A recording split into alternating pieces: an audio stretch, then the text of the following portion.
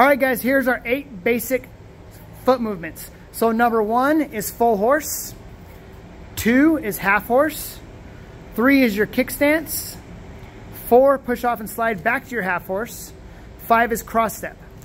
6, you're gonna pivot to the back of the room. I'm gonna bring her over here to this triangle. Now, 7, you're gonna drop your left knee. 8, now watch, she's gonna do a triangle. Her left leg comes to the right, her left leg steps out, her right leg follows, back at an angle, pivot, up, across, close. That's your 8 basic foot movements, and you're gonna do the same thing on the other side.